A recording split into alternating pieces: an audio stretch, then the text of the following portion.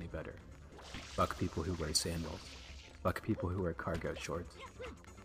Fuck people who listen to indie music. Fuck people who listen to bloghouse music. Fuck people who listen to mainstream music. Fuck people who listen to country music and rap music. Fuck people from the country who have a country accent and like things like having sex and drinking beer and working on farms and stuff like that. Fuck the blue-collar comedy tour. Fuck any sort of comedy tour. Fuck anything that gets popular. Fuck anything that is no longer authentic. Oh, can we talk about Pitchfork for a second? Also, Sector Corrector, what's your favorite fast food? There's something I'd like to address, which is, dude, Pitchfork just covers BTS now. When did that happen? When did Pitchfork decide, or when did BTS become just like something that Pitchfork just like blogs about and like tells you when they have a new song? And now they have an interview with them, and if you go to Pitchfork, it automatically loads and begins to play an interview they conducted with the K-pop band BTS. I can't believe it. How did that happen?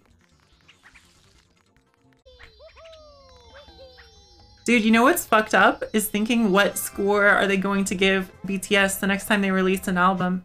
Because I'm pretty sure the last time they talked about, when they started talking about BTS was after probably their latest release. Because I'm pretty sure I haven't like logged into Pitchfork and seen a BTS review.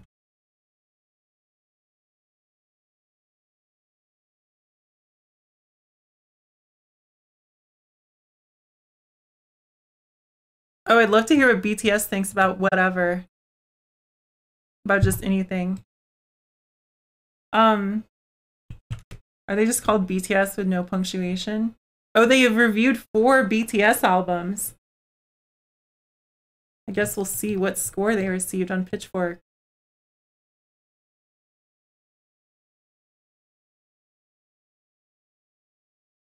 I like the tent of content on Pitchfork that's like their beer thing, and they'll be like, we had a beer with this buzz band. We kicked back for some brewskis with this buzz band.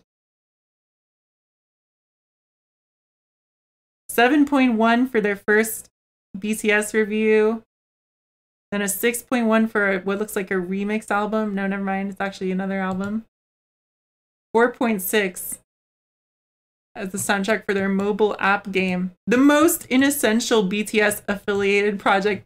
The gall of writing that sentence. Listen, even if you're a casual fan of BTS, you can afford to skip this particular release from this like app that like steals your data when you install it on your phone. You don't have to listen to this one. It's arguably the least essential of the stuff that this corporation has produced for you. Good Lord. Good Lord. We got so drunk with car seat headrests that he stopped feeling self-conscious about having a fursuit, and he put on his fursuit and he jacked off to furry porn. And then we left his apartment and went back to the Condé Nast headquarters. And that's the headline. That's like the clickbait headline for that article about Beer Fork or whatever.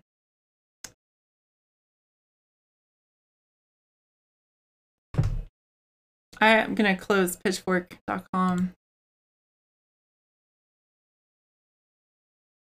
Yeah, I mean, they're definitely, I know that they're owned by Condé Nast, but I guess I'm kind of skeptical that that's like really changed what they are. Is that naive of me? I feel like Pitchfork was on the trajectory that Pitchfork was on, and I feel like Pitchfork would have been where it is now with or without being acquired by Condé Nast. I mean, they probably would have been acquired by something. But I feel like this was just like the evolution of like this kind of thing. Like they were just, you know, in a strategic position and were able to like monetize themselves and sort of like convert themselves into like respectable media company, news outlet and stuff, and just kind of transition into just like the new Rolling Stone or whatever. It's the internet Rolling Stone. I know that the Rolling Stone is also on the internet, but I wonder what kind of person goes to like rollingstone.com and like reads a review of something on rollingstone.com. There's probably people who do that. Are they like Gen X bros? Or what kind of person is that? Boomers? Do you think boomers go to Rolling Stone and read music reviews on Rolling Stone? Maybe I'm being naive here, but I feel like there's like an age of people where they stop like downloading new music. Gen X dads. Yeah, I think that's a good guess. All right, let me catch up on the chat because I'm behind. I was just rambling a lot. Ooh, I just had a really good movie idea. Can someone please like put me in touch? Okay, here's my pitch. It's The Devil Wears Prada, but I'm the what's the Meryl Streep character called in Devil Wears Prada? I'm like her of Pitchfork after they're purchased by Condé Nast. I guess that's kind of like Ian Cohen or like Ryan Schreiber. So I'm like portraying like a Ryan Schreiber type figure, except it's like instead of Ryan Schreiber, it's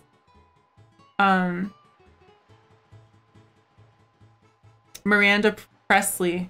I think it's Priestley, but thank you. I accept, with some criticism, I accept your input.